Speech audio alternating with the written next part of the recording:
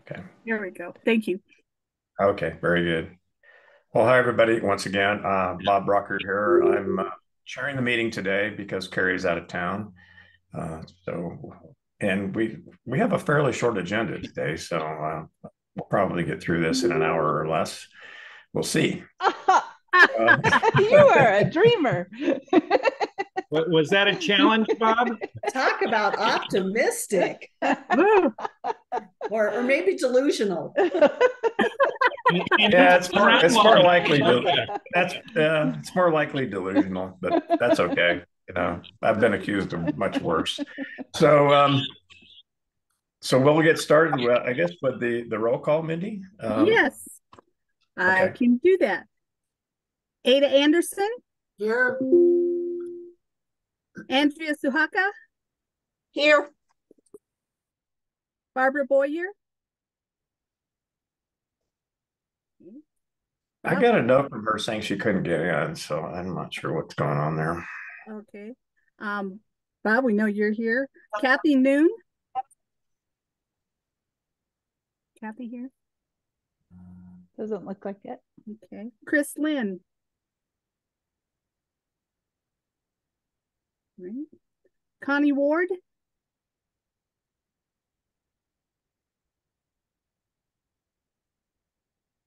David Pell.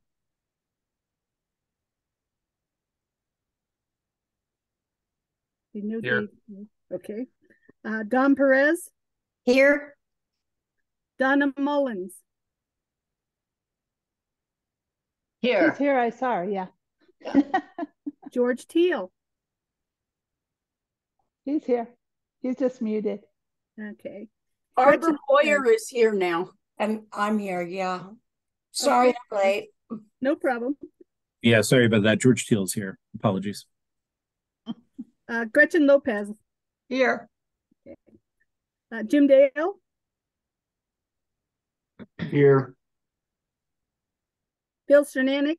Present. Sean Wood. Sherry Haight Vogel. Steve Conklin. Good morning. Tex Elam. Here. Tom Mahowald. Here. Valerie Robson. Here. Wynn Shaw. I'm here. Okay. And we have two Dr. Cog employees that are on that are part of Amber Lieberman is part of our CAM department. That's our communication and marketing team. And then Ashley Summers, who is one of our directors who will be presenting later on. Okay, thanks, Mindy. Are there any other Doug Rex guy just popped up? Oh. I'm sorry. Morning, y'all.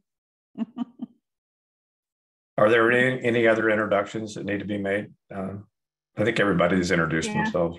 Do we have any guests on? Uh-huh. I'm Allison Cutting with Douglas County. I'm here as a guest. Thank you, Allison. Thanks, Allison.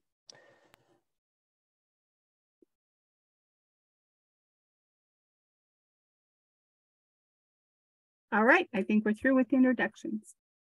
Are there any public comments? Allison has one.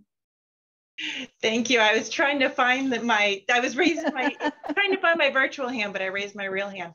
I just wanted to let everyone know that Douglas County is in the midst of doing an older adult initiative that was initiated by the Douglas County Board of County Commissioners. And we are about halfway through. We're doing 11 to 12 listening tour events. And we have another one this afternoon. And so it's really great. So we're going out, we're getting really good feedback from our older adults. They're very appreciative. So we're doing the older adult listening tours, gathering information. We're doing a resident survey, and then we're going to do a provider survey. So we're very excited about what we're learning and how we're going to incorporate it with the CASOA report and some of the other surveys and reports that we've got. So Allison, thank you so much for that. We are so excited. We've heard a little bit about it from Carrie Erickson. Could you do me a favor and send to me the dates of the remaining ones, including today, if that's possible? Yeah, not a problem. Thank you so much. Allison, I had a question. As you're going through the listening tour, how are you recruiting or choosing your participants? So we are not choosing the participants or recruiting them. We're just, we're working with our public affairs office to get the information out. We've reached out to, city council members, local elected officials. We're posting it on Nextdoor, and we're also going to go out to some of the assisted living places and try to get some feedback from residents who are not physically able to come, but we have I think, a nice variety. We're going to both rural areas and more urban areas. The larger areas, for instance, Castle Rock, we're having 2 meetings. Highlands Ranch, we're having 2 meetings. Some of the more rural areas, we're just doing 1. But and we're working very closely with Aging Resources of Douglas County. Because they do their food distribution, and we're working with our partners that we have to get the word out. But anyone's welcome to come. Anyone's welcome to come to any of them or all of them. So the more the merrier. And we're getting great feedback, and we're getting really good conversations going. And everyone has mentioned how pleased they are and how happy they are that we're doing this. So. And request for Jayla, once you get those dates from Allison, dates and locations, if you could share that with the group, that might be. Absolutely. Yeah, and I can post a link to our website in the chat. Okay, that's great. Thanks. That would be helpful. Thank you. And so, Allison, just what have you learned so far? I'm just curious about that. Well, nothing new to all of you, that people would like more transportation options, services, transportation. We had heard at the beginning a lot about property taxes, and just the cost of living is difficult for people who are nearing retirement or in retirement. I hate to sort of say it's the same thing that we already know. We're here, but we are hearing a lot of also people would like, different housing options. Some people would like to downsize, but they're worried about taking the senior tax exemption with them. Other people would like more, sort of the 55 plus communities. So we're really hearing a gamut. Okay. Andrea's got her hand up. So I just wanted to, Allison, would you please also, I'm not sure exactly where it is, but Jayla will be speaking at the Seniors Council of Douglas County meeting in September, on September 7th. And she's going to be talking about the Douglas County information on the CASOA. So that might be something to share with the participants of the listening tour. Yeah, they're invited to that meeting as well. Oh, for sure. And that's another thing that we're doing, is we have quite a few resources related to a lot of these different issues that people are taking, and our resources continue to grow. But we do have information, for instance, on Dr. Mack, for transportation options. We have all sorts of things. And that is one thing that we have out there, is the Seniors Council of Douglas County. Super. Thank you. And has a question? Yeah. Allison, have you gotten your local coordinating council up and running yet? They're the transportation people that you want. Yeah, so we're still, that has not been restarted yet. We're waiting for that. There's a position that's open right now, and so we're waiting for that transition to be complete. Good. Thank you. I just had a quick point on this property tax exemption thing. And I wish that somebody who's far better at the economic calculations than I am could just create a couple of examples of, hey, if you do move out of your home and you do lose the property tax exemption, are you better or worse off depending on what kind of a home you move into? Let's say you sell a home for $1 million and you move into a $500,000 home. Well, then you have a difference in your property taxes and everything else that goes along with it because it's smaller typically. And I think that too often there's just this reaction that says, well, I'm going to lose something rather than thinking about what I might gain. So yeah, you know, that's an excellent point. And I know that our county assessor's office is in Douglas County is very responsive to our residents. So, but that is a good point. What we're trying to do really with these listening tours is hear from our residents. And so we are, you know, taking down all the information that they are responding to and the comments they're giving. And we're trying not to make sort of recommendations or comments now until we synthesize it all from what we hear from all the different areas. But that's an excellent point. Well, it's not just for Douglas County, I mean, anywhere. Yeah, no, for sure. Oh, okay. All right. Bob, Wynn's got her hand up now. Okay. Wynn? Thanks. I have kind of a point on the other side that many of us seniors have lost a spouse along the way. And if we didn't sell right away, we may have a large capital gain to pay when we sell our homes, which may be keeping us in homes that are way too big, because if you pay the capital gain tax, you can't even afford to buy something smaller. So just as we're dealing federally, that legislation many years ago that allows the $250,000 per person in price appreciation not to be taxed. If you're up more than $250 and you're a single, that capital gains tax that seniors used to get a one-time exemption no longer exists. So it makes turnover in the housing stock far more challenging. That's really important information and information that we can carry back, and I hope, Doug, you will hear and carry back in the housing work that we're doing when, and you know, the housing work that we're doing as Dr. Cog. That's important information and important advocacy that we should think about how we can influence that change, because it impacts a lot of people.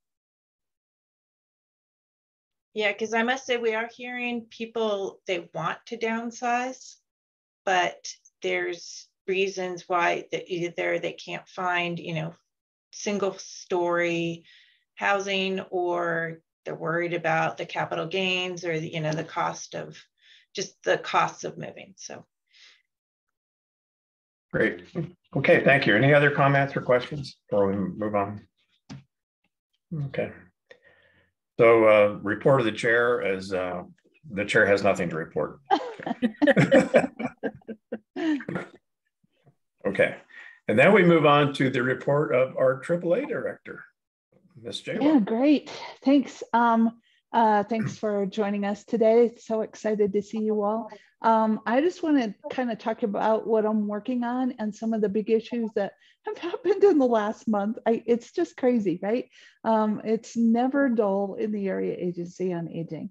I spent the last 3 weeks or so working on comments for the Older Americans Act. So the Older Americans Act was reauthorized in 2020. We kind of didn't pay attention to it. I don't know. We were busy with other things like COVID. And so was the rest of the world or the country. The ACL decided to update the regulations in accordance with the Older Americans Act. So they are doing rules and regulation process, and we had to turn in comments. I was working with AJ on our comments, worked with US Aging, CTAC, and C4A to provide comments on all sorts of rules. You know, they range from comments about nutrition requirements, and they want to change the definition of at-risk adults.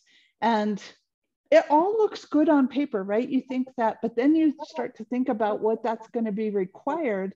So anything you make a change on, let's say the definition of at-risk adult, means that we have to change all of our assessment forms, which means then our initial assessment that we do of individuals is going to expand the time, right? And there's just more paperwork and more paperwork and more paperwork and more cost. And the challenge with the Older Americans Act is at the same time the Older Americans Act was reauthorized, they did a funding bill to go along with it. Older Americans Act passed, the funding bill did not. So we have new regulations and new requirements and no new money to implement them. So we were really trying to give feedback on make it easier for us, not more challenging. When I was at the USA conference with AJ and Sharon, we also gave that feedback to the Administration on Community Living. Please, I mean, we don't have additional dollars. So please try and streamline things, make it easier, more flexible. I'm not sure where we're going to get, but a whole lot of people really commented and gave good recommendations. There were some really positive things that we hope stay, and then we hope we can get less rules and more flexibility in some of the other areas, particularly nutrition. We don't need any more requirements. There's already 44 pages of requirements around nutrition in the Older Americans Act. I don't think we need any more. Thank you. So that was a big push, and getting all of those in and the meetings that went along with them. We are working a lot on advocacy right now. Was there any questions related to that? Okay. We're working a lot on advocacy. I really like our new federal lobbyists, Thorn Run Partners. They have been super attentive and helpful and provide, you know, weekly information to us that just kind of keeps us aware of what's going on. Good news, the Farm Bill passed, and the Farm Bill had a lot of regulations that related to Meals on Wheels programs. So it provided additional money nationally for Meals on Wheels programs, which was a good thing. We are watching carefully, and when the legislators come back, we're hoping that the reauthorization and modernization of the Elder Justice Act passes, because this provides additional funding for the long-term care ombudsman program, and also would provide funding to area agencies on aging to reduce social isolation, which is one of those very important things that we know we need, but really don't have a lot of direction on how to do that and don't have the funding to do it.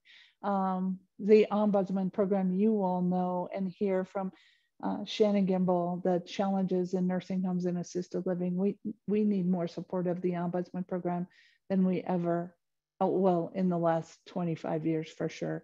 We are seeing things, it's tough times still in nursing homes, and seeing all of those things related primarily to lack of staffing, you know, pressure sores, people not getting their meds on time or getting the correct medications, bathing not being done timely or for months in some cases. So it is very important that I would love to see that bill go through. The state, you may remember that we sent a letter to the governor, and it was included in your packet, right, Mindy? It wasn't included in the packet because we just got it. Oh, okay. No, the letter to the governor? To the governor. I think we included in our activity report. Oh, okay, so it's in the activity report. And we are asking for increased funds for AAA services for all the AAAs in the state of Colorado. The request is ambitious, I think, a $5 million bump, and then, or one time to kind of meet the needs and catch up with where things are going, and then to have a formula that would increase with inflation and population growth, so that we didn't have to go back to the legislature every single month and try to, or every single year and try and get more funding. Andrea, you had a question? Yes. I wanted to remind you that the state is now giving free education for those folks who would be the aides in nursing homes, you know, firemen, teachers, but them also. I don't know how well it's doing right now, but I think it's this school year that starts. Yeah, the state has been doing a couple of initiatives to try and bring more people into the field to provide care in nursing homes and assisted living. We're still struggling with that base pay as an issue, right? And the work is hard, and so we need to make sure that that the nursing homes in our region are quality, and that the state does. There's a lot of money, both federally and statewide, designated to improve the quality of care in nursing homes. In particular, not a lot about assisted living, unfortunately, but CNAs can also be in assisted living, and that would be helpful. Assisted living, the acuity of staff or the acuity of residents in assisted living is gone up pretty significantly. It looks much like a nursing home, and they don't have the staffing requirement levels that nursing homes do. So the ombudsman are busy in those areas, and we can get an update. Yeah, Phil. Just a question is, the ombudsman is, I'll say, spreading out to the proliferation of assisted living facilities. You've mentioned about the acuity of the residents increasing. That's not unexpected, because as they age within those facilities, that's something that's just going to happen with aging there. How is the ombudsman's interface with the assisted living facilities, and the fact that there's so many of them that are proliferating now? How's that meshing or not meshing? Well, each ombudsman is assigned a number of assisted living facilities, so it's a big number, you know, we could probably hire 25 more staff and still be challenged by what we're seeing. Shannon, as you may recall, leads, is the chair of the Assisted Living Advisory Committee at the State Department of Health, and is actively involved in the regulations and developing regulations and the implementation of the new regulations. It is a challenge to get out there. They're only required to go out quarterly, as you recall, but they have to respond to complaints within 3 days.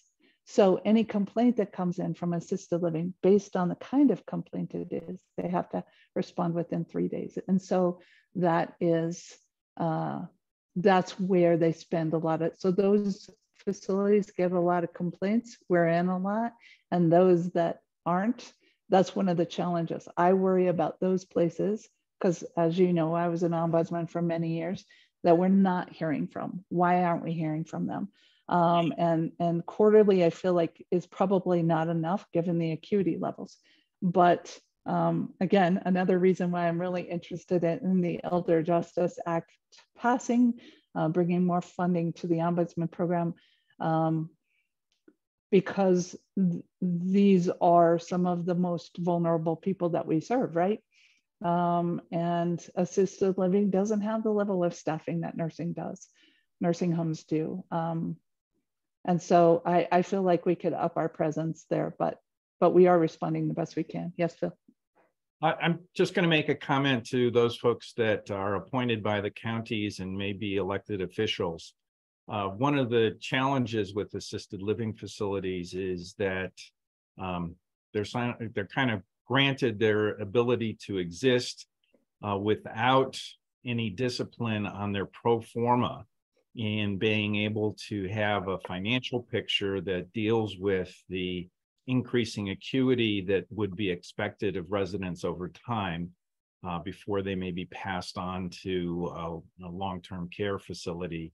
And so just one of those things that I think is a gap in the approval process for these. And so the ombudsman is kind of the after fact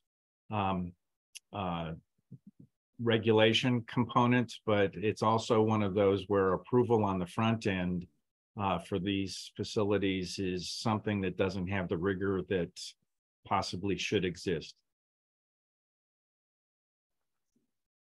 My 2 cents. Thank you. Okay. Oh, I want to jump back to the state advocacy. So in addition to the letter to the governor, we met with our Rich and our state lobbyists are meeting with JBC members. I will be joining them on some of those meetings to talk with JBC members and possible sponsors for a bill in case that we don't get into the governor's budget. And just talking about strategy and how we can let people know what's going on and the importance of community-based services. We're also trying to enlist our community partners, our contractors being one of the biggest ones, right?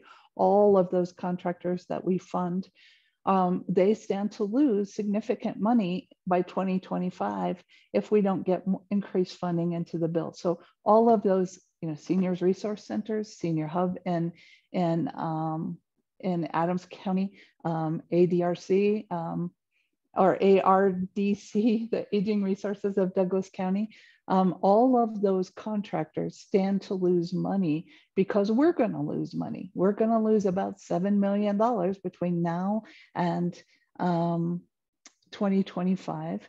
And that's about 1/3 of our budget. And that's going to impact the lives of people that we help. And I can't tell you the urgency I feel about this in my body and my mind and my heart, because it may mean for the first time that we actually have to take away services from people who have them, not just add to our waiting lists, but take away services from people that have them. And we've not had to do that before.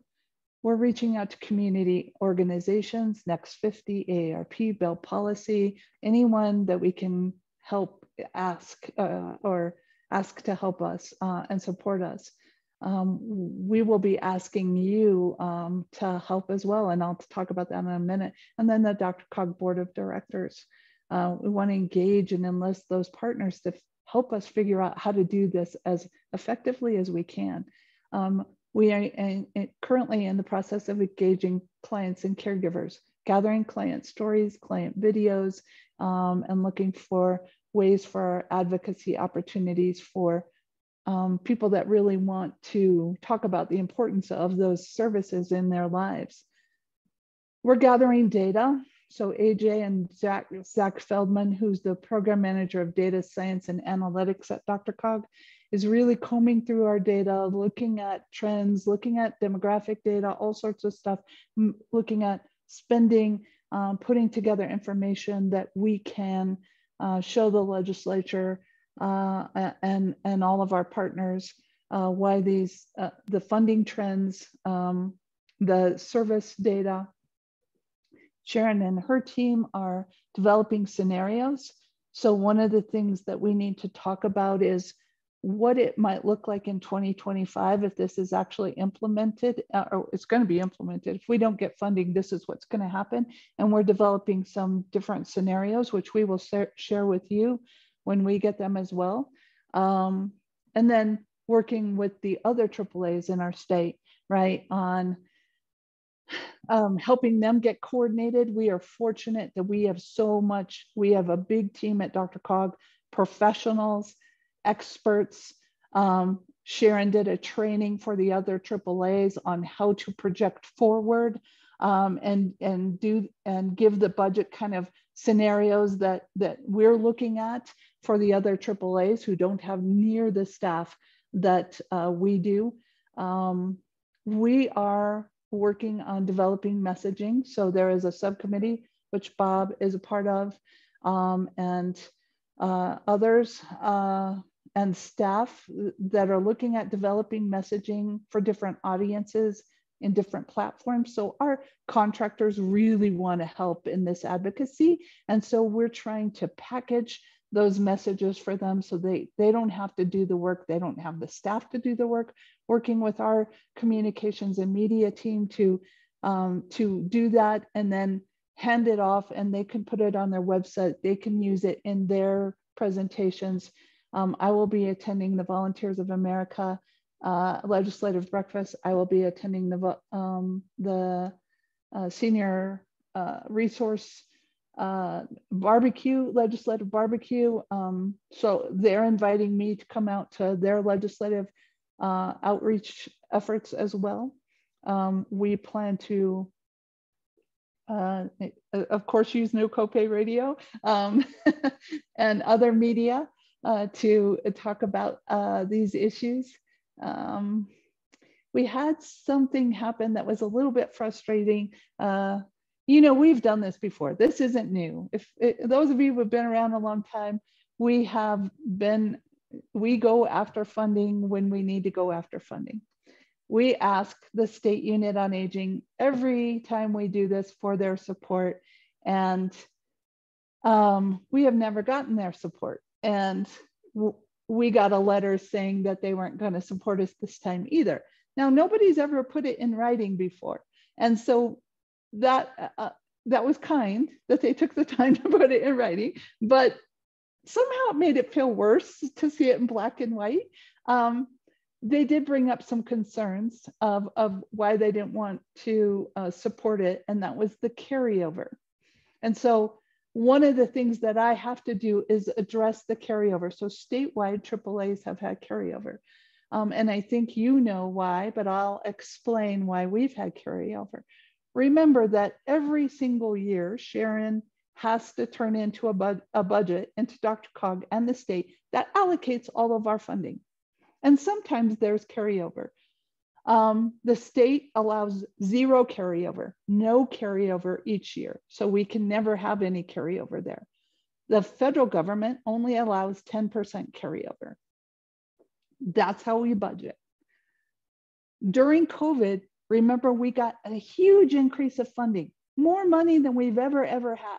And the state eliminated the carryover requirement. So we could carry over. So for those 20, 21, and 22, we had large carryover amounts of money. The state directed us how to spend the pots of money. They would say, spend this COVID pot of money first, then spend state dollars, then spend federal dollars. Then we'd get a new pot of COVID money, and then they'd say, spend this pot first, and this second pot of COVID money second, and then the state money, then the federal money. So we did that. We are fortunate to have a finance team, right, to manage all of our money and all of our contracts. And Sharon had the insight to manage that carryover so that we could extend services, knowing that the regulations were going to go back and the old carryover requirements would be implemented. And so because of that, we have been able to extend services longer. Had we not had the COVID funding, we would have seen this 2 years earlier, this fiscal cliff, right? The COVID money filled in these deficits. Other AAAs did not have the foresight to do that. And ran out of money last year before the end of the calendar year. So we were fortunate to have Sharon and her team, but we're the largest AAA in the state, and whatever we do impacts the entire state. And so we had bigger carryover because we knew we were going to extend services. The carryover will be spent at the end of next year. We show that, but I have to show that, and I will show you that when we get together a PowerPoint. So Rich has directed me to put together a PowerPoint. So the letter from the state, we will send you a copy of the letter from the state, but it basically talks about it talks about two things. Diversity, are we serving and are we contracting with diverse providers? And then the carryover as areas of concern. We're doing great in diversity in our areas. We contract with the Southwest Improvement Council, which is an organization that has Native Americans and low-income Hispanics. We have contracted with the Asian Pacific Center for years. We have contracted with the African Center for Health. We have contracted with LGBT or folks serving LGBT community.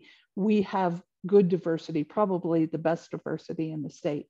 And we are now gathering the data on diverse populations that we are serving so that we can report that as well.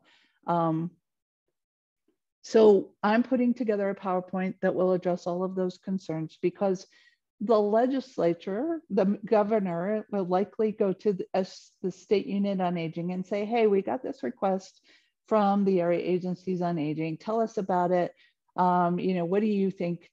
And they're going to say they don't support our request. Again, not new.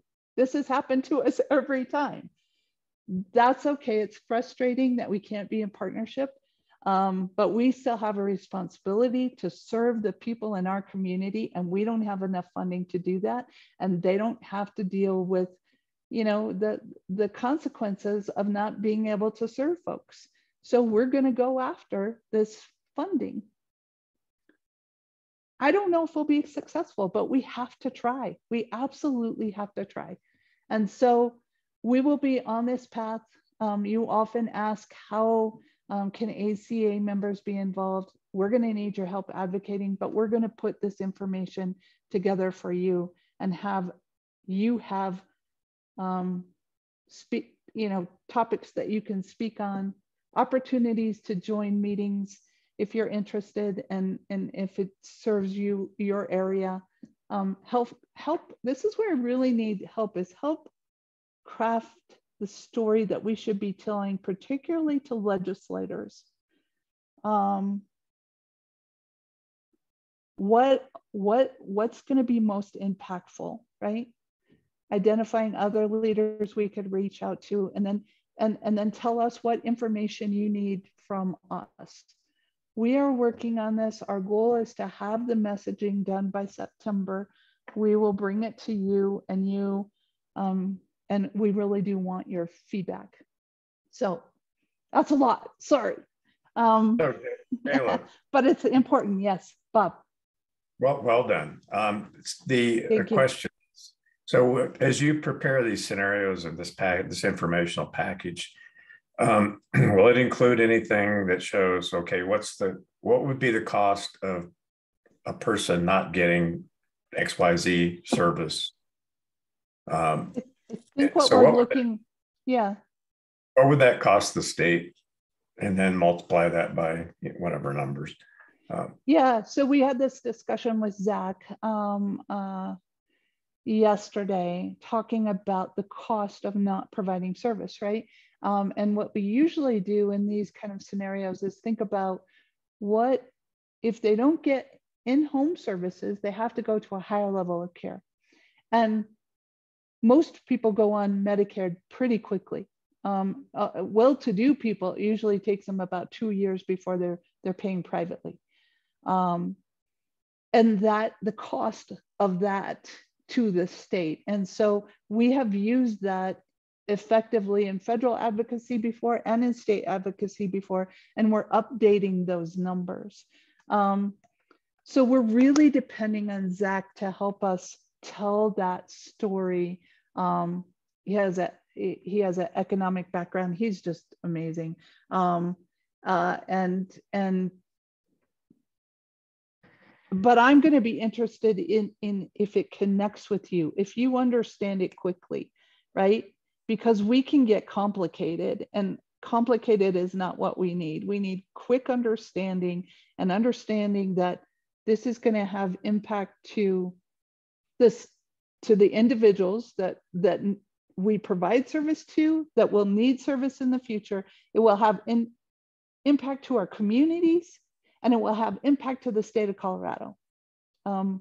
Very quickly, I'm hoping that we can do that, and that's the goal. Well, Any other questions? Yeah. JBC will want to see numbers for sure. They will. So yeah. But you have two impacts. You have humanitarian and you have economic, both. And one or both of those will appeal to different people. Hearts and minds, right? Hearts and minds. You're always going for both. Yeah. Okay. Any other questions of Joe on that? Wynn? Yeah, and I guess I would say that there is an impact not only to from a financial standpoint of what this would do if people are disenrolled from some of these benefits, but there is cost savings associated with pre-planning delivery of certain benefits, right? So I think that is a cost that people don't think about. But if you're, a senior who's been getting Meals on Wheels, and all of a sudden you're now starving to death, getting nothing, and maybe somebody sneaks you a meal here and there, and you get on a new waiting list or whatever, just the processing of the paperwork and the waiting time, despite the human loss, they would have been better served to keep them in the program with ongoing meals because of that cost of emergency services rather than pre-planning. Absolutely. I mean, the cost of providing, that's a perfect example, because our meals are, $12, $13 ish, and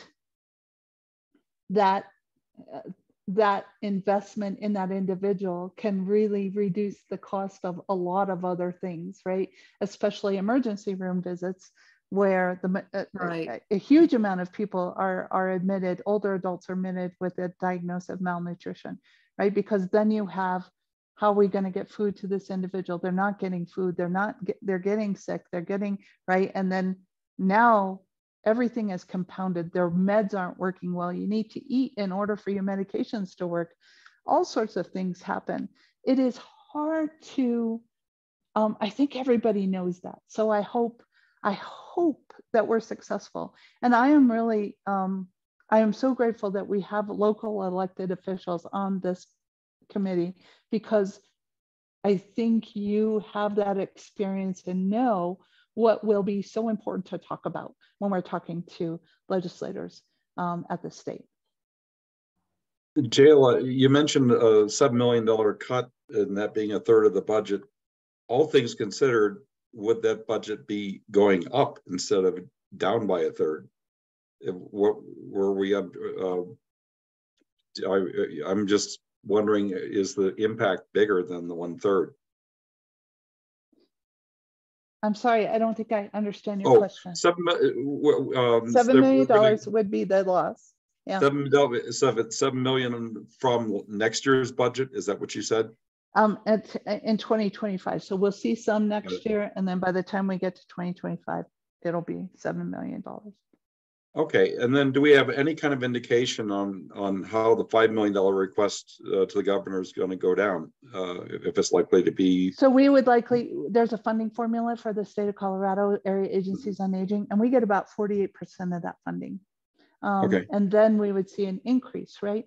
So we're still going to have to be lean. But we don't think we would have to cut any programming if we got that $5 million. We would have to tighten up and be a little bit leaner. But I think it wouldn't be as devastating. Yeah, would I like 10 million? Yeah, I just don't think I could get it, right? And so, but what we really need also is that growth piece, because our older population continues to grow. And so it's so important to have that being able to grow as the population grows. Okay. And when will we hear back from the governor's office on what to expect there during next year's session? I don't know. I talked with Rich about this yesterday, and we don't have a really good idea yet. Okay.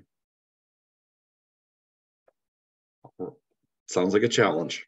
It's okay. We're up for it. Okay. If this were to happen, I'll work with you on corporates, because I think we need to, it takes time. Corporates and family offices, I don't want to wait until we got our back against the wall. Okay, that's wonderful.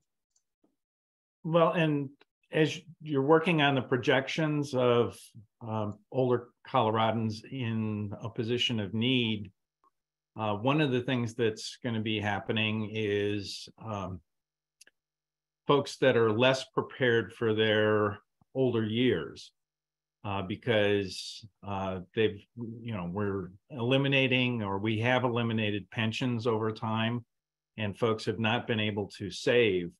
And so it's not just an increasing population, but it's also an increasing population magnified by those in need as a percentage. I think that's really, really important information. I'll make sure that I talk with Zach about that, because you're absolutely right about the need of those older populations increasing, because we don't have the kinds of a lot of the people that we work with have pensions, right? Just like you said, and have good Social Security, and folks aren't going to have that going forward. And we know that very few people have enough savings or when they retire to live successfully, and so are going to be much more dependent on state and federal programs. Well, and if the feds don't deal with the issue, at some point in time, there's going to be reduction in Social Security benefits. Yep. As well. Yep. That's the actuary in me, sorry. Yeah, no, very important to remember those things. It's hard to tell all that story, right? So I know that Rich is working on getting the opportunity to report to maybe some committees, right? And you get like 20 minutes to talk. And so it's like, how do you combine all of that stuff into one 20-minute presentation, because it's so huge? And also our legislature tends to look at next year and maybe the year after. They don't look 5 years down the line. And so that makes it challenging as well. Well, and I hope I think we have to focus on, this is going to happen, right? This is going to happen. People are going to lose services come October 2024, really. Hey, Andrea, you had a question? Not so much a question as a comment. We're talking so much about funding and the lack of the money that's needed. I think it would be very important to stop the duplication of services. Dr. Mack is out there doing things that you're doing. Let Dr. Mack do them. How much money will that save if travel training gets done by Dr. Mack? I mean, think about where services are duplicated and ways to save money there in the Denver area. We definitely have to do that. That's no question. And to be clear, we're not doing travel training right now. And we don't know that we will be doing travel training. So we are trying to figure out, transportation is one of those areas that we are trying to figure out how to serve the growing demand in the region, and it is getting overwhelming. Transportation, food and housing, and in-home services. Those are what we hear about the most. And it is concerning. Well, you really seriously need to look at things that you are duplicating, that are out there already in the real world, and get we that do that money back. And okay, thank you. Leola, do you have anything else to report? Jim has a question. Oh, sorry, missed that. Jayla, we've probably talked about this before, but help me understand, of the 7 million shortfall in 25, how much of that was related to COVID associated funding? Yeah, the majority of that is. The other funding source that we lost was the Homestead Act funding, right? Yes. So that's a chunk. And we were getting over, I think the most we got was 5 million from that. And then it kind of trickled down. We had 1 million this year, and then it's over. So it's a combination of the COVID funding and the homestead funding. And then the fact that we haven't gotten increases from the state, and this is what Zach is working on, to show that we've actually have, if you factor in inflation, a decrease of like 26% from state funding. So we will be able to show that to you. And my whole goal is that when I show it to you, if you understand it quickly enough, or do we need to clarify it so that people have a good understanding? Well, just a suggestion would be, we would probably increase the number of people we're serving because of these funds. And they were people in need, but the people that we have a growing list of people with needs. And if we could show those, the increasing demands plus the increased number we serve because we had the funds during this time of crisis, I think that would be helpful too. Thanks, Jayla. Sure. Thanks, Bob. I think we should move on, Bob. Yeah, I think we should. Do you have anything else, Jayla, before we do move on? No, I don't. Thanks. Just wanted to be sure. Okay. All right. Next item on the agenda is somebody needs to make a motion to approve our last agenda and minutes of our last meeting, which was in June. I'll move. Okay. I'll second. Andrew. Okay. All right. Is anyone opposed to approval? Okay, motion carried. Let's move on then. So our next is an informational briefing from Ashley Summers. So we're going to talk about new accessibility requirements and the effects on the AAA. Ashley. Excellent. Thank you, Chair. Thank you. I'm going to share my screen here and get started. So my name is Ashley Summers. I'm the Director of Strategic Implementation here at Dr. Cog, and one of my roles is to take on organizational projects in kind of an ad hoc fashion that need to be dealt with, and this is one of those things. Can you all see my screen? Yes. Yes. Okay, so we're going to talk about Colorado accessibility law and how that is affecting Dr. Cog and the AAA and our strategic approach to addressing that. So just a little bit of background here. Prior to House Bill 21-1110, there was accessibility law in place at the state and federal level.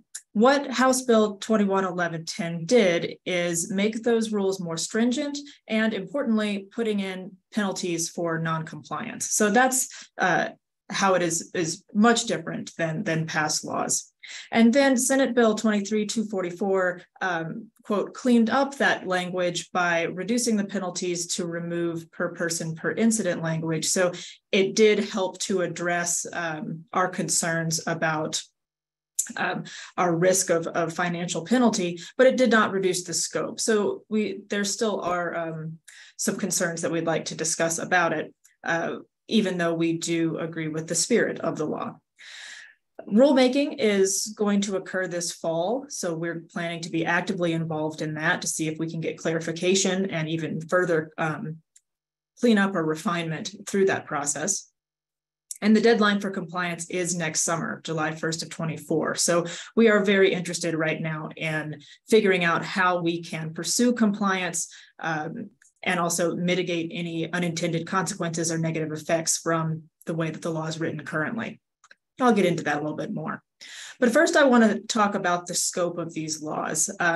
In a memorandum that OIT put out, and OIT is the rulemaking body, they said that every person who contributes content to a website or application, develops or manages IT products and services, and every government entity employee who creates and shares emails, documents, or presentations is responsible for making it accessible to everyone. So clearly that's a very large scope. This applies to any content that exists in digital form. So that includes external digital communications like web, video, email, and PDFs. It also includes internal digital communications, our internet, software, and tools, in addition to all of those documents and resources. There are no exemptions currently in the law for technology that's developed by third parties. And the kicker here is that there are penalties for non-compliance. So even though the cleanup bill did address how often or how frequently you could be fined, there's still quite a bit of financial risk. We could be penalized per violation and also be liable for attorney's fees and damages. So now that we've kind of covered the scope, excuse me, my office has a lighting issue. So we've covered the scope. You can kind of see how large that is. But before we jump more into this, I do want to take a step back and talk about what accessibility considerations even are. Like what are we being asked to address in reality here. And so just to give you a brief intro into this, we're talking about some very detailed aspects of documents, like color contrast between the text and the background, not using color as the only way to convey information so that people that can't see color or can't see at all don't have to have that attribute in order to understand the message.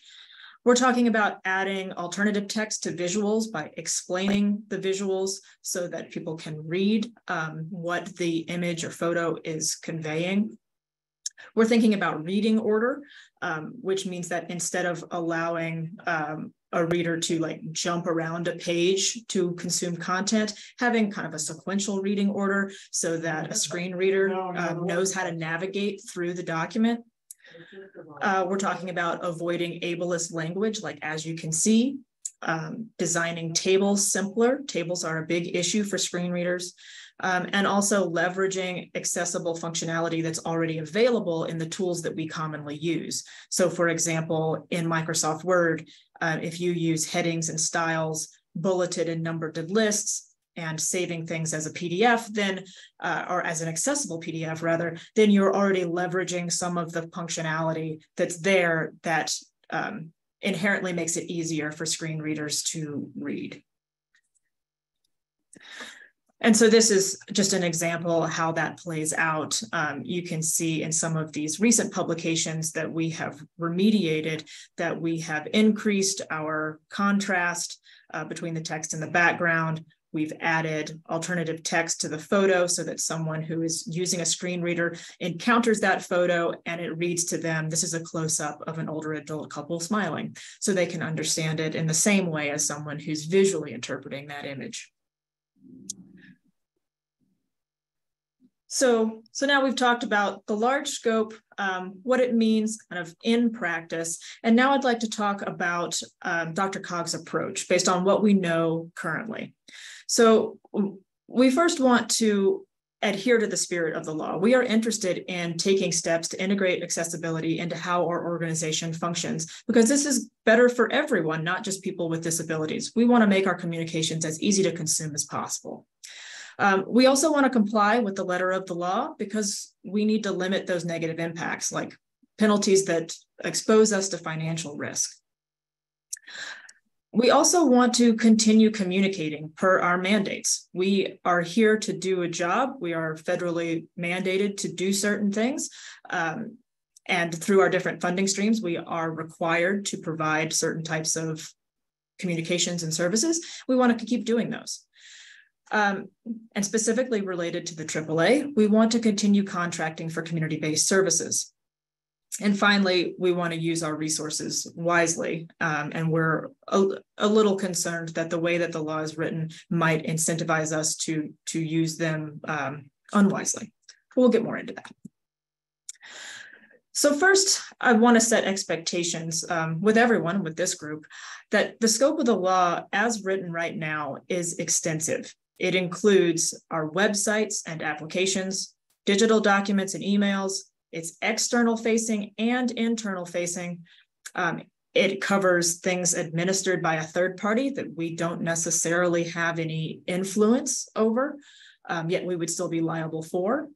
And instead of just looking to the present and future, it is also looking into the past. It is retroactive.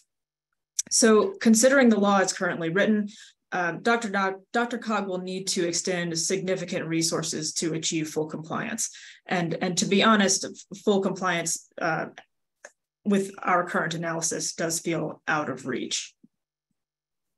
We do have an approach to start working through this, and that includes an inventory to itemize the products that we feel are subject to the law, to assess those to determine which of our products need remediation, and then prioritize those to put them in a strategic order so we can start working through the queue.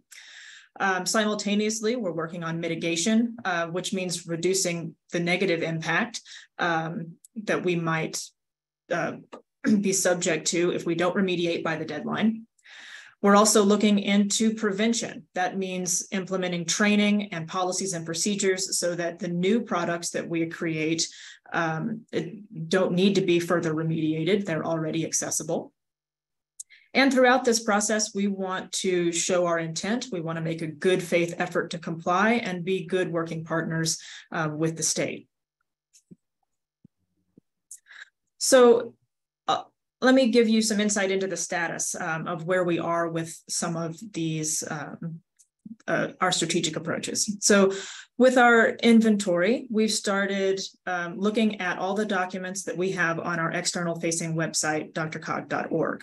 drcog.org is just one of 9 external facing websites that we maintain, but it is our primary and fortunately for us, we have been undergoing a refresh effort for several months now. And so this assessment of documents from an accessibility standpoint actually dovetails really well with our plan to refresh the look, feel, and functionality of the website as a whole. So now we are just kind of pairing those initiatives together. We are working to assess and prioritize the documents as we create this inventory. Again, focusing just on drcog.org right now with an intention to look at our many other websites. And at the moment, we are separating these things. We're kind of painting with broad brushes to look at how we would put these things in 3 different buckets, like the need to remediate now versus the need to remediate in order of priority to be determined, and then pulling things offline. In terms of mitigation, we have reached out to our partners at CCI and CML already, and we are planning to develop shared talking points that we can deliver during rulemaking that will help us explain the anticipated impact to our organization, as well as put forward some potential solutions that we think could reduce the scope of the bill in a way that mitigates those negative impacts, but still embodies the spirit of the law and allows us to work towards the accessibility of many of our documents and our external facing site. In terms of prevention, we are in the process right now of developing resources like accessible templates and trainings to make staff more aware of what they can be doing on a daily basis to make their communications more accessible. And then finally, in terms of intent, at the moment, what we're making progress on is developing accessibility statements. So these are statements that we would put on our websites and also a shorter version printed on our documents that indicate that if anyone is having trouble getting the information out of the document and needs accommodation, it will tell them how to seek that accommodation so that we can fix it for them. So I think it shows that we are interested in providing that accommodation, but we have a long way to go towards full remediation. So kind of zeroing in here on the AAA, we have many challenges that are specific to this work, and that comes with the high volume of documents that the AAA puts out. These are documents, videos, emails, all of these need remediation, and they come in several different versions because of multiple languages. So there's just, there's a lot of documents that need to be put in the queue here. As we've just discussed, funding is already inadequate. Fiscal cliff is approaching, and this is unfunded. This work would be, we don't know how we will pursue remediating this high volume of products. We're also unclear right now on how to deal with third-party sites like Network of Care. And we are hoping that through rulemaking, we will get more information on how to deal with this, because this is, I mean, Network of Care is very important to us and our client base, and we don't know of other options. So it's, and it would be difficult for DRCOG to take this on and replicate its functionality. And regardless, it will, all of the options are expensive there. So we are interested in seeing how rulemaking turns out and if there are more options reveal themselves over the next few months. At the time of writing this presentation, it was unclear if the requirements were going to pass down to our subcontractors. We have recently had some conversations with our legal counsel, with DRCOG's legal counsel, and they have instructed us that a subcontractor would not be subject to the law simply because they receive funding from DRCOG. They may be subject to the law for other reasons, but simply because of their connection to DRCOG does not make them subject to the requirements. That's, of course, just the interpretation of DRCOG's legal counsel. I think that we will want to run this by OIT and other people throughout the rulemaking process to make sure that we're interpreting that and getting that message reiterated. But that's our first pass through it, is what the interpretation is. We do have a request for you all as we work through rulemaking through the end of the year. We need your help to amplify our message that that we believe in the spirit of this law, but that as written, it does have negative, it could have negative unintended consequences. We definitely foresee that. Our talking points at just a very high level right now are that the cost and the effort to remediate currently exceed our available resources. That puts us at significant risk of financial penalty, which could incentivize us to communicate less, and that's not what we want. And we do think that there are ways to address these challenges by reducing the scope in some very reasonable ways that allow us to still continue pursuing the spirit of the law, but make it more reasonable for us to pursue that. So, so with that, I'd like to take any of your questions. Ashley, there's been several in the chat that Doug has wonderful. answered. So do you want to read them off? Yes, please. Okay. All right. Well, there was some of the questions had to do with any organization outside of the state agency. So like a 501c3 or 4 or whatever, a nonprofit, or things like that. Yes, the law talks about public entities. It also mentions state and local governments. For Dr. Cog, it's not ambiguous because we're an association of local governments, but for nonprofits, I'm not able to speak to that. I think we need to seek legal counsel for that. Yeah, Bob, go ahead. Go ahead, Jayla. The guidance that we've gotten from the State Unit on Aging and the state risk assessment office says they believe, their interpretation is, if an entity receives state funding, that this will apply. But we got that information 2 months ago, and literally things are changing. You know, it feels like every week there's some different interpretation of this. So we really do need to understand this. Doug, if you wanted to. Yeah, I think there is some ambiguity there. I don't believe that nonprofits in particular are required under this law, but we can check on that. We can ask our legal counsel her opinion on it for sure. I think the key is the state funding. If you receive state funding, that's what the risk assessment officer told us at the state. Okay. But the question here, oh, I'm sorry, go ahead. Go ahead, Ashley. That's fine, please. I was jumping into one of these questions, but it looks like Doug already answered it. So, sorry. Please go ahead. Any other questions? Do we have a cost estimate of the amount of, so I presume this is staff time as much as anything? Absolutely. Go ahead. Go ahead. No, go ahead. So I think some people have put out fiscal notes. I don't have that readily available, and maybe Jayla or Doug does. We're in the process right now of coming up with estimates. The part of the issue with that is just like understanding your inventory is a huge effort in itself, just figuring out what you have to even create those costs. But just to take this down to like a very, excuse me, there we go. I need to get my lights fixed.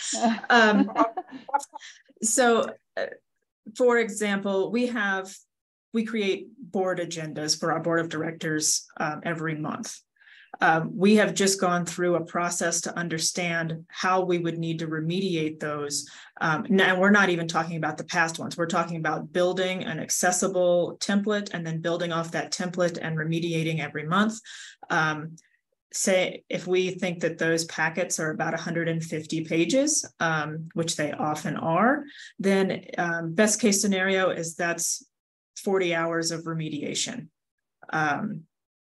And so that with the tools that we have available to us, so that's using Adobe Acrobat Pro, and that's so one of the things that we've been learning is that the technology is just not really there to help us do this quickly. So we can achieve the compliance if we work very hard at it, but for some things maybe that's not reasonable. It's just not enough. There's not enough time in the day to do it for everything, so we've really got to prioritize.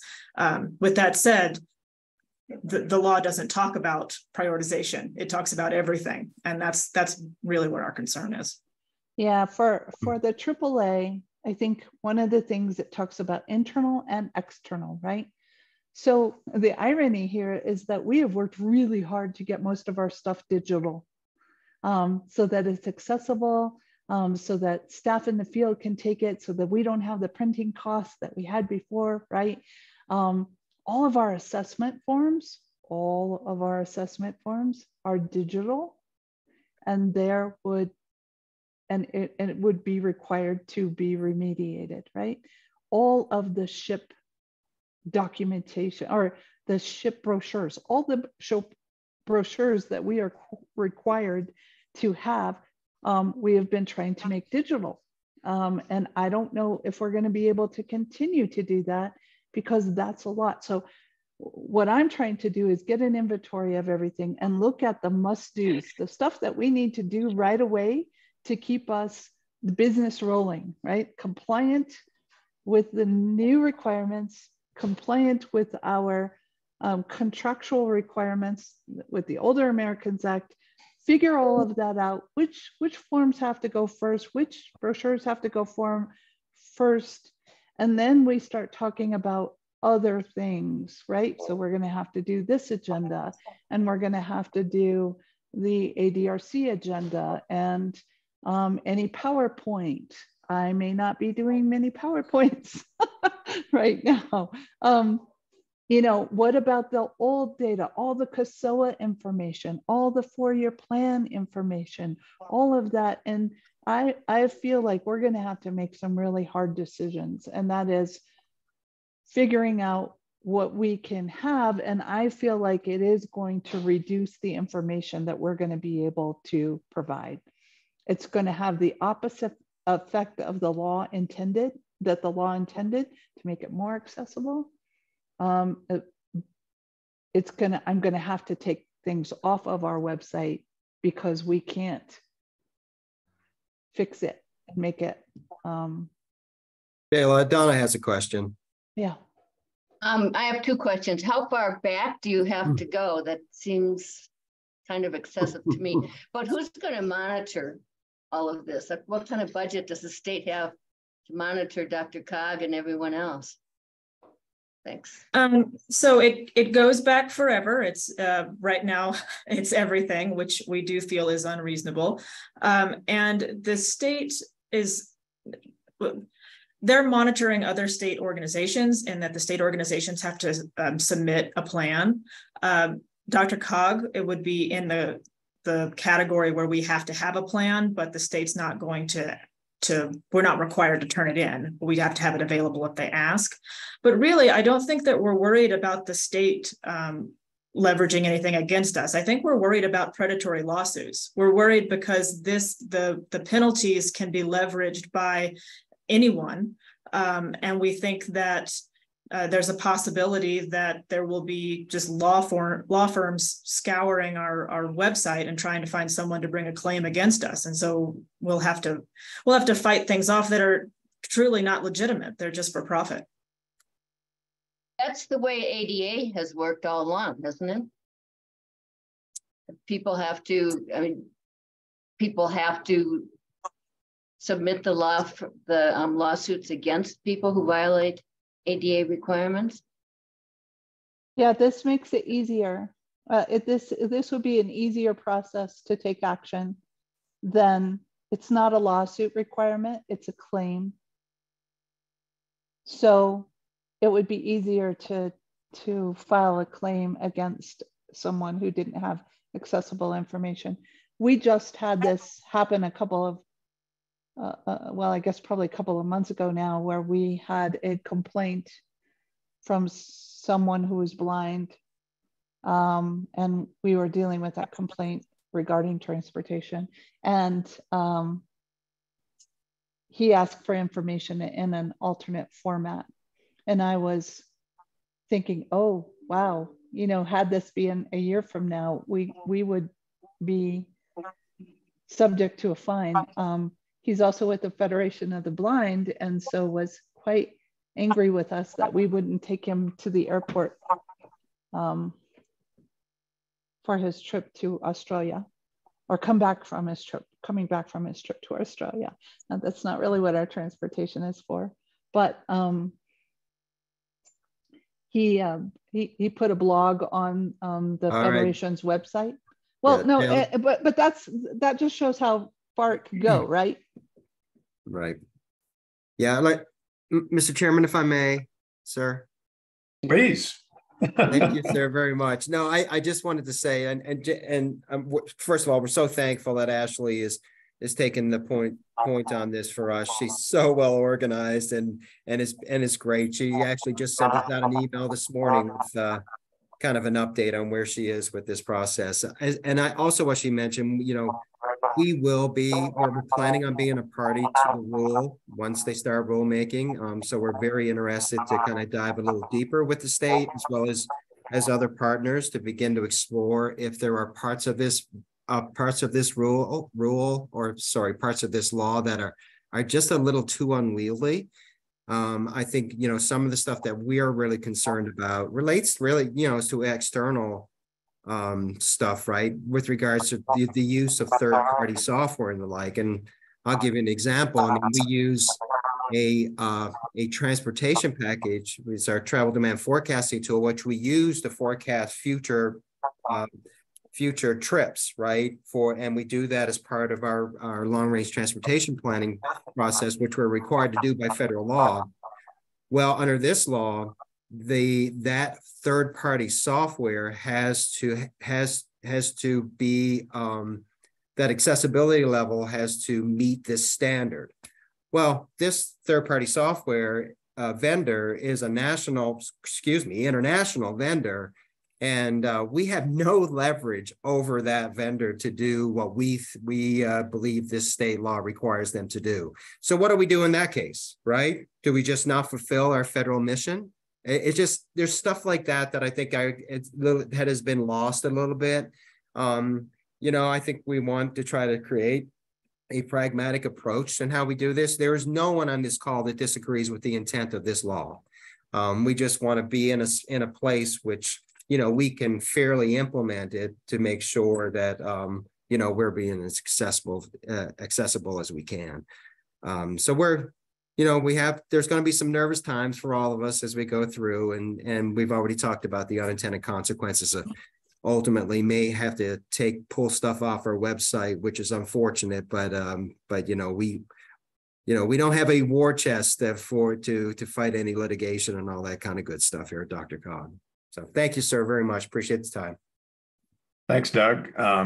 And yes, I very much appreciate the situation that you folks are in, and the rulemaking part of this is critically important. So it's happening, and hopefully you get enough input in there along with other agencies. I'm sure there are plenty of other people scratching their heads wondering how we're going to do this. So, it's interesting that this law got passed 2 years ago, and it's only now seems to be coming to the surface. But I guess it's part of the process. But okay, Ashley, thank you very much, and that was a very helpful and interesting presentation. So our next item on our agenda is the Dr. Cog board report. I guess that would be you, Steve. Great, thank you very much. Appreciate it, and thank you all for all that you do. It's good joining you for these calls. A couple of things from Dr. Cog. We are excited this week. Our Finance and Budget Committee approved the ability for Mr. Rex to negotiate a contract with a consultant for our regional housing strategy, which is a big deal. We've talked about that here before, that obviously housing in so many ways is just a huge issue. And Dr. Cog is trying to help with coming up with a regional strategy, looking at an assessment of what's out there, looking at ideas. We know that the governor will be bringing things forward again in the next legislative session. So trying to be ready for that and to be an active partner in those things is a huge part of it. At our last meeting, we discussed the draft 2024-2027 Transportation Improvement Program, where a lot of those transportation dollars go, and assorted air quality conformity determinations, just really looking at that big document that governs a lot of the spending on transportation dollars. We also dealt with or had some updates on the Front Range Passenger Rail District, which is interesting, exciting, contentious, all of those things all at once. We also got an update on the transportation program distribution formula that is an interesting situation that kind of governs where state dollars go to transportation. And Dr. Cog is at a little bit of a disadvantage in terms of we have one vote on that body, and all of the smaller, more rural areas each have a vote as well. So Ron Papsdorf just gave us a presentation on that, so we could be thinking about that. It's not unlike what Jayla talks about in terms of the funding of the AAA, looking at funding for programs and how that gets divvied up. And then we also got a report on the Regional Bus Rapid Transit Program, or BRT. Speaking of buses, I think everybody knows that RTD is free still until the end of the month, zero fare for Better Air. And if you haven't taken advantage of that yet, you have until the end of August to travel for free. That's all I've got. Any of the other DRCOG board folks have things that you want to share? Or Doug? I have one comment. It's more senior focused than board activities, because I think you did a great job summarizing what we had done at our last meeting and some of our challenges. I would like to simply give a shout out to Skyridge Medical Center, who celebrated their 20th anniversary last week. They were the first hospital in Douglas County. So Douglas County didn't have a hospital until 20 years ago. Oh, wow. Which is quite an amazing thing. And we like to say that although Lone Tree is not that big, there are 56,000 people who have Lone Tree, Colorado as the location of birth on their birth certificates. So we feel like a really big community of people at that point. So just kind of a little point of fun for everyone today. Thanks. That's awesome. Okay, thanks, Brandon. George, did you have a question? Comment? Oh, you muted. I did.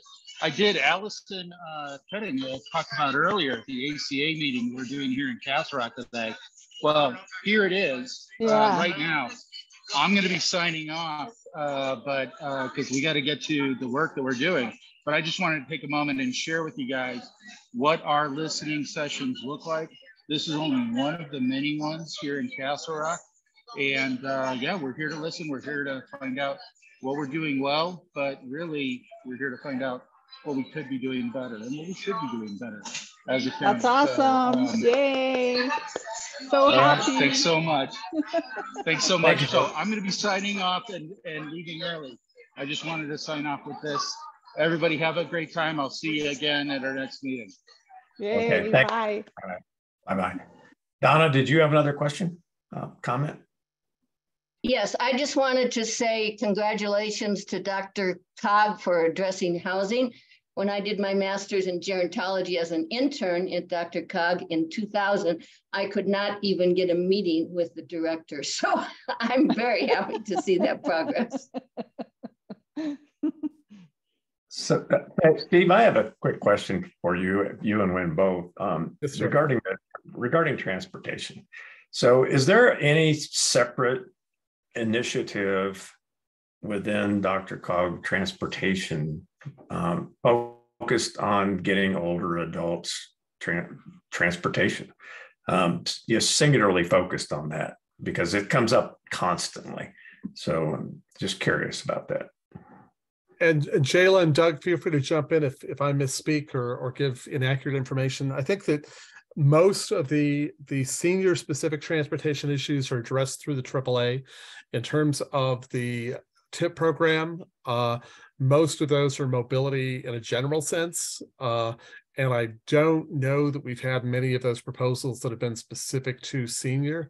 But trust me, with Wynn and myself and Commissioner Teal and others involved, we are thinking about it. And I think there's a lens towards that, but I'll defer to Mr. Rex if I misspoke. Yeah, please, Doug. Oh, thank you, Mr. Chairman, very much. And Mr. Chairman, Mr. Steve Conklin, Chairman, thank you for the comments. I will say on the funding side, the last couple tips, and this is true for the upcoming tip, which will go into effect as of October 1st of this year. We have the board has set aside monies directly for senior transportation or paratransit services, and they've increased that amount this next tip from $1 million to $2 million annually. So the commitment of the DRCOG board as far as funding transportation funding will be $8 million over the next 4 years, and that's a significant amount of monies. And I'm so pleased that the board has expressed that desire to kind of offset the funding that is received through the Older Americans Act and the Older Coloradans Act. So that's legit money. And Steve is right that for the most part, Now transportation staff works in partnership with the AAA, but services specifically for seniors is kind of directed out of Jayla's shop. Okay, thank you, Doug. Thanks, Steve. Any other questions or comments for Steve?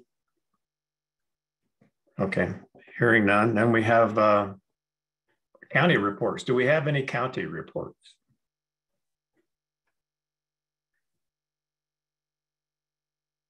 I guess not. Nope. Oh, Gretchen? Yes, thank you. I just want to take this opportunity to really express our appreciation for Jayla allowing me to be interviewed for No Copay Radio and promoting our Vintage and Vibrant event, which is going to take place September 28th.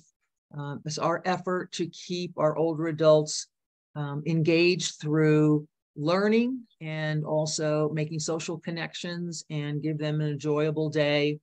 It's going to be at the Pace Center from 8 to 3:30 in the afternoon. So a full day of learning and fun. And I wanted to just express our appreciation for that opportunity. Wonderful to promote that event. It's so much fun. It is so much fun. And I always get a lot of information and have a good time when I'm able to attend. So if you all can attend, you should attend because it's good information, innovative. I mean, you always have creative things there, and then just being able to connect with people. Absolutely, much needed. Yeah. So Gretchen, I'm wondering if you could put something in the chat about your event. Sure. Yeah, I'll work on that, and I'll work with Mindy too to get you an event flyer. Okay, that'd be great. Thank you. Okay. Mm-hmm. Donna? I lost my thing to put my hand up, but I just want to say Jefferson County is sad to lose Carrie Johnson, but we're really happy to have David Pell join us.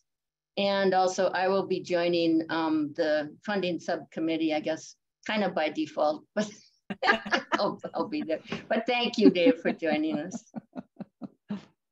Well, Donna, nobody hit you over the head. You just... kind of. It'll be interesting. Okay. Any other questions, comments before we close? Okay. Well, hearing none. So I only missed it. Hey, Kathy. No, she's here. She's just quiet. Okay. Well, thanks so much, everybody, and have a great rest of your Friday and weekend, and we'll see you again next month. Okay. Bob, let's just make sure everybody knows it's in person next month. Yeah. What's that? Just make sure everyone looked at the agenda that it's in person next month. Really? Where? I missed that. I just got it set up for the Coble library. So you'll have all that information when we send everything out. We'll give you a map and everything to find it. But I just wanted people to kind of put it on their calendar because we're not really used to actually driving and seeing each other. So y'all might need to go clean up a little bit. Okay. Well, that's not any fun. We have to actually shower and do our hair. Exactly. We can't come in our pajamas. I know. Shoes. Oh my goodness, it's going to be terrible. So, but yes, that's good. Exciting. Well, that'll be fun. You guys see everyone in person again. Yeah. Where is it? What part of town is Cobol or whatever you said? It's in Centennial. Okay. But it's right at Holly and Orchard. Yeah. So okay. It's kind of Greenwood Village, Centennial. It's okay. Right in the middle. It's a nice library. It is a very nice library. Easy parking. Good space. Free. Good parking. Yay! So I got asked for a few suggestions, and sorry they were not in Lakewood, but I only know my section of town, so I kind of gave a couple in the middle. So, well, I think we decided to kind of rotate around a little bit so that nobody goes too far in one direction every time. Well, thank you. Thank you. The bigger question is, do we need to bring our lunch? Or, No. We're gonna we actually have money in the budget to buy you lunch. Oh, okay. All right, very good. And it won't be peanut butter sandwiches. Okay, excellent. All right, so I just want to make sure that everybody, like, you know, that's kind of just a line on the agenda, but that's because we pulled it together between when the agenda went out. But in person, looking good. Can't wait to see you all. Okay. Yeah, it's on page 2 of the agenda, Brett. Yeah, we didn't get that far. Thank you. All right. Well, great job, Mr. Vice Chair. See y'all. you. Take care. Thanks, Bob. Thanks, everybody. Take care. Thank you. Have a great weekend.